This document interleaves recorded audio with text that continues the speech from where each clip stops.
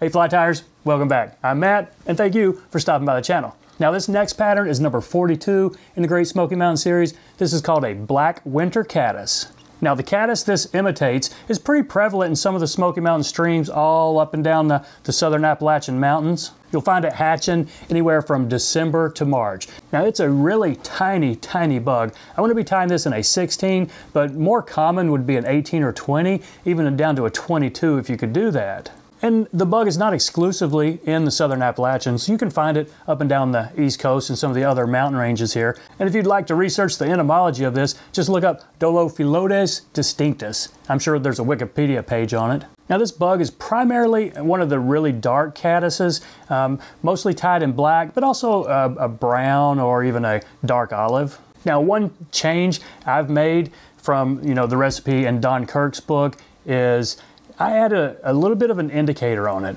I fish this thing here in Maryland, and while it does float, it's pretty much an emerger. I mean, the hook point and the back of the body does ride down in the surface film. The only thing above the surface is the hackle. And if you're like me and you have a hard time seeing a black fly unless it's perfectly smooth water, you might need an indicator on it. So it's totally optional if you want to put one on or not, but if you need one to see, it's not a bad idea. Now there's not much history known about this pattern. It's another one of those that's a lot of people have probably come up with it over the years, but it's a pretty cool pattern, very simple to tie. I think you're gonna like it. Let's give it a shot. So there it is, the Black Winter Caddis. Now it does look a little bit like a beetle, but a beetle is much bigger than this guy. I'm tying this on a size 16, and this is really as big as you'd want to go with it. It's a Timco 7487, I think, which is just a curved shank little scud hook. So 70 denier thread in black. I'm just going to catch it in up the front. I'm not taking it all the way down to the back yet. Now the body is black 2mm foam. I've cut the strip just a little bit wider than it is thick, and I'm going to snip a little point just to give me a tie-in, like that right there. And we're going the length of the body comes up almost just to the point of the hook. So we'll want to catch this in about right here. Couple of wraps to get it secure so it's not going to spin on you. And then go ahead and just a couple more wraps to really bury that.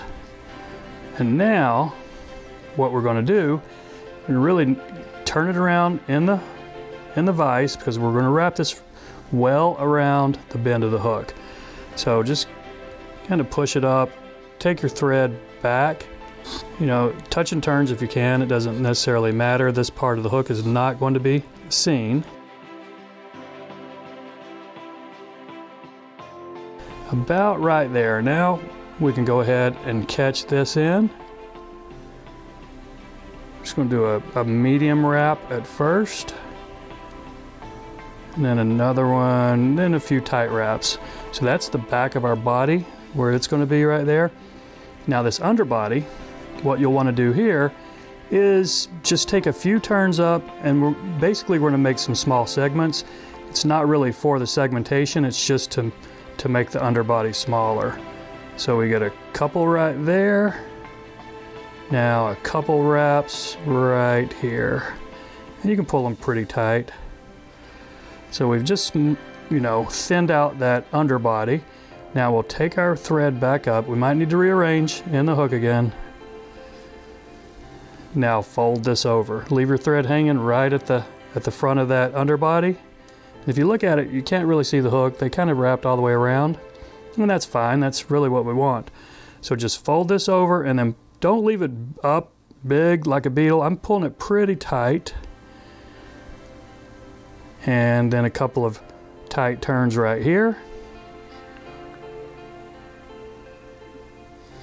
And there's our body. Pretty simple. So I'll throw a few more turns right here, maybe even pull it up. I think that's going to be fine. We're going to go in here and snip this off pretty much as close as you can get it. It's not part of the fly, it's going to get buried. Okay, I think that's fine. That's not too much foam left.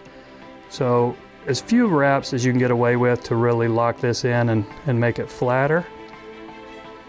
Okay, now leave the hook or your thread just a little bit front. Now I'll show you why here. I'm putting an indicator on. I mentioned that I fish these with indicators because it does float, but it's not a real high floater. So whatever you use for your indicators, I'm using a white parapost wing. You could use any white, synthetic would be fine. So I will just take a strand, put it under my thread like that, and then pull it back and wrap my thread up over it. Might take a second because I've got a little bit of a bump right there.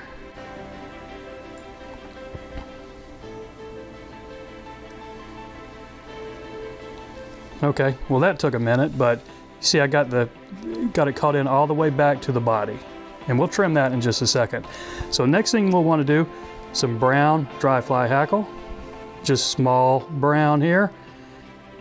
Let's flip it around concave side toward the hook. I've stripped off some of the stem there.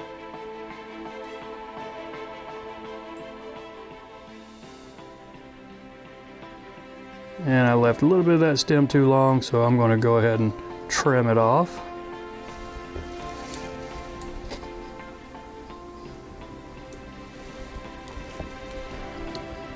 Now this next step is also optional, but I really like to do it. I think it makes it look just a little bit better. So I'm going to put a little bit of black rabbit underbody here at the head. So not underbody, just I guess head. So just a small little tuft of rabbit dubbing and a pretty thin noodle, maybe 2 inches.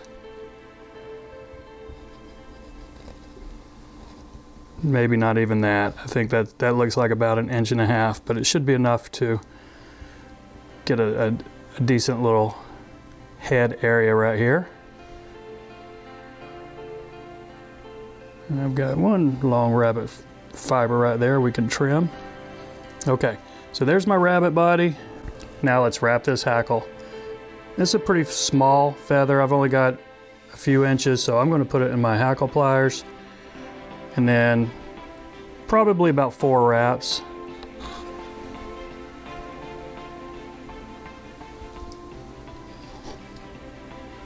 Okay, now that's where I want to catch it off. Let me back this thread off 1 turn and go ahead 2 wraps here to secure this.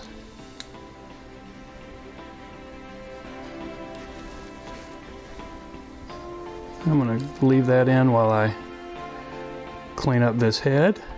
Just ramp it back a little bit, not too far back, but just enough to give us a room for a whip finish. And go ahead and snip this extra off. Now let's whip finish this. And I'll show you in a second how we want to trim that indicator.